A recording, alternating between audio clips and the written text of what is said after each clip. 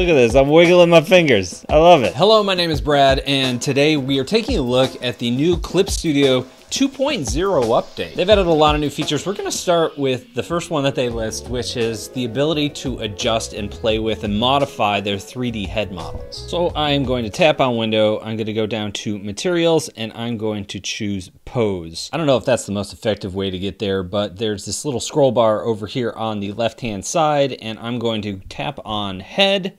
That's going to bring up all my 3D heads. I'm just going to take one of them and I'm going to drag it on to the canvas. So this has been here for a while and we could turn it around and we could do all sorts of different poses with it and whatnot. But what they have added is this little wrench here. I'm going to go ahead and tap on it and I'm going to go to facial features, and what this allows me to do is select various parts. For example, I can select the forehead and I could change the height of that forehead. I could make it a really low forehead.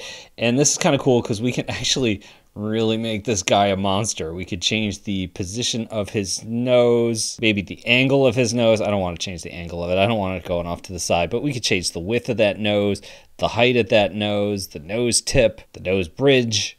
Let's actually move that out. So this thing is a real monster factory here. And you could do this with any of the preset heads that they have in here. So if you want to create a character and use this as the reference for your drawing, you can totally do that. That's not the only 3D thing they have added here. I'm gonna go ahead and get rid of my head here. And this time I'm gonna go back and I'm going to drag a body type in here. And we're gonna be looking specifically at the hand. So let me raise this hand up. I'm gonna rotate this model over. I don't know the best way to show this. Let's zoom way in on that hand. Maybe I'll move it out and over so you can see this. Okay, so what they've added, this is, I think, my favorite feature in this entire thing, is the ability to control the position of the hand, or what the hand looks like based on your camera. So in the toolbar along the bottom of your 3D character, there's this little arrow tool. If I tap on that, there is a hand scanner camera. I'm gonna go ahead and click on that.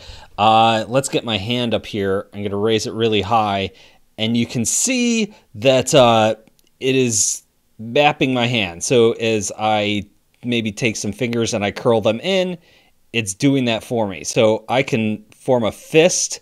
That is weird. What are you doing with your finger, buddy?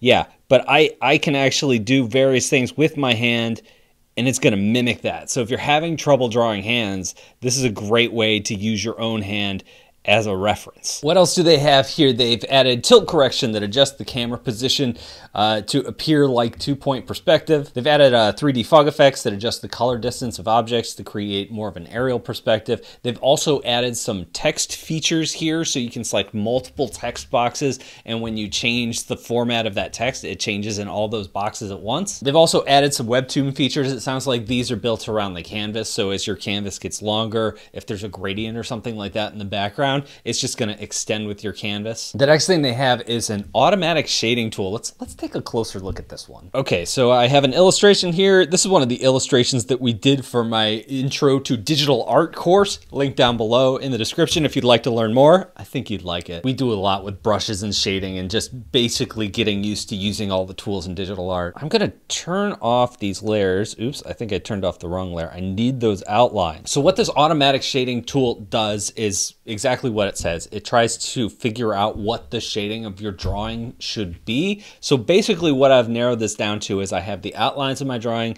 and on a different layer I have the flat colors. So I'm going to make sure I have the right layer selected. Yes, I have my flat colors selected. I'm gonna go over to Edit and go down to Shading Assist. Now that's gonna pull up this little dialogue thing, and you could already see it's trying to shade this character. And overall, just going with the basics here, it looks solid. There are a whole bunch of presets here. So right now I could go with the standard preset. I could go with an evening preset, which changes the color a little bit. There's a nighttime preset. That's kind of neat. There's like a backlight preset. Let's go back to the standard preset for a second. I'm gonna zoom out a little bit.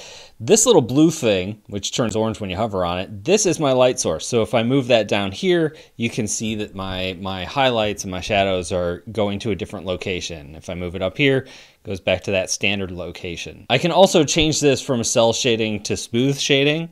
So that's kind of neat. And you could actually adjust this and say, I want more highlights. I want less highlights. You know, I want more shadows. So there's all sorts of different settings that you could go into. Maybe I want to adjust my cell pieces to bring up the shadow a little more. I could totally do that. And then there's a bunch of things you could adjust, like the blending modes and all that fun stuff. Overall, I'm liking this. I don't know if I would use this for my illustrations necessarily, just because it's a little chunky around the edges. It doesn't give you that nice crisp edge. It kind of fuzzes it up a little bit, but overall, as a reference, if you're trying to figure out where your light is coming from, it's not a bad idea to like maybe light up one of your models and on a different layer have your flat colors so you could use that as a reference. I could see that working really well. Some of the other things they added is they added some alignment tools here. So if you have a lot of different objects, you can now align them a lot easier. Also, some more realistic brush rendering. The example that they use here is they're painting on some yellow with blue, and you can actually see the green showing through. So it's less blue sitting on top of the yellow. It's just more of a realistic color blending mode. They've also added a fisheye lens. I'm gonna go up to, I think it's in layer, and then we go over to ruler / frame, create perspective ruler. Now, we've always been able to do like a 1 point, 2 point, 3 point perspective, but now there is a little checkbox here for a fisheye perspective and 3 point. I'm gonna click OK. This might be kind of hard to see, but there's basically some very faint purple outlines that show us our fisheye lens. And of course, now our drawing tools are going to snap into place. So as I start drawing here, it's going to snap in place on our fisheye lens. Oops, picking up my hand a little bit there. This is cool. I could actually see myself using this to like draw a forest or something like that. Maybe like the bottom is down there and the trees are looming up over you. This could be a lot of fun to play with. If I grab the object tool over here and I select that perspective grid, I now can edit it so you can actually change the location of those grid lines and change the distortion strength and that sort of thing.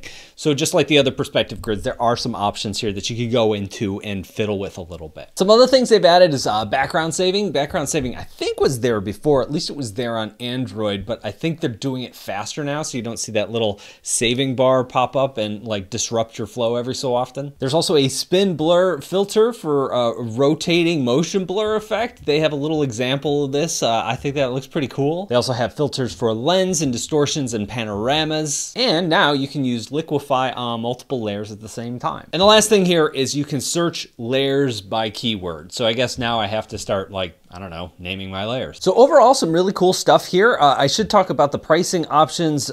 If you want to upgrade and you are already using version 1.5, whatever the last version is, currently it's $19 to do that, to get a perpetual license that will last you forever. There was a little bit of drama this fall about how they rolled out those pricing plans. It was a little bit strange. Basically, if you buy this version, the features that I've just talked about, you will get all of those. However, what you won't get with the perpetual license is any features they add from this day going forward. In order to get those, you're going to need to subscribe on an annual basis. Those subscriptions starts at $25 a year. I think you can pay by month. That's like $5 a month. If you've never owned Clip Studio and you just want the single perpetual license, that's $50. Now, I have read the comments on other videos about their subscription plans, and yes, I know many of you hate it, so I totally get that. If it's valuable to you is up to you. That sounded weird. To me, as someone who uses this tool all the time as a professional and has to load it up on various different devices to test them out, I think $25 a year is a very, reasonable amount of money to spend. It's totally up to you whether it's worth that much for this tool, how much you use it, how much you need those new features. Right now, it's kind of hard to tell what new features are going to be coming down the road, how often those are going to roll out. So I understand there is some mystery to that, and that adds to the frustration, but time will tell. But overall, I think these are some really cool, solid features they've added to the product. I think this is a nice rollout for version 2.0. What do you think? Let me know down below in the comments. Thank you all for watching, and I'll talk to you in a couple of days.